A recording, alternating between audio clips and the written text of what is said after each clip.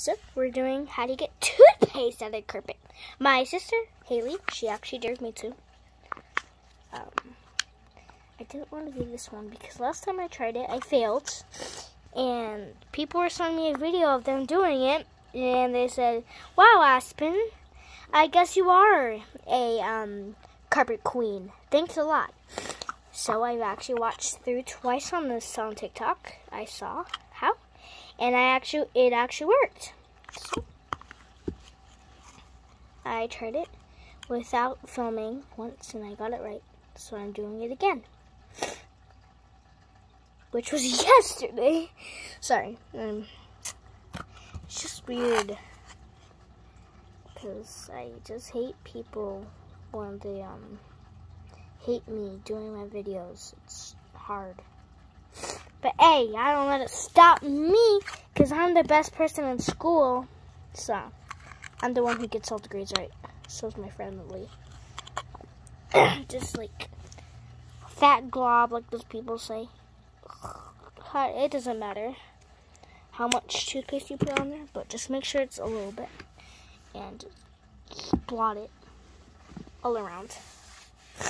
And if you have some water somewhere near you, just grab some. That will come in handy. But you're gonna need some soap on it. So there you go. And then just scrub it. Minty. It should be gone. I'm just kidding. And people are gonna be like, really that quick? Like, no, never.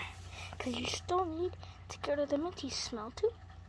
But what do I know?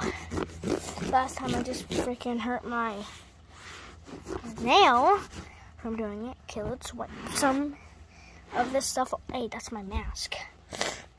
Okay, there we go. And it should be gone. Voila, your clean's gone. Your stain's gone. So yeah. But first, before I quit this video, where did it freaking go? Oh yeah. So since it's a strong smell with toothpaste, you're going to want to spray it all over the place that you did. Oh, yes. You got to put it a lot on it. There we go. Squab. My hand smells weird now. Well, and your stain with toothpaste should be gone. Oh, my crotch. Ow. Sorry to interrupt the video. Bye.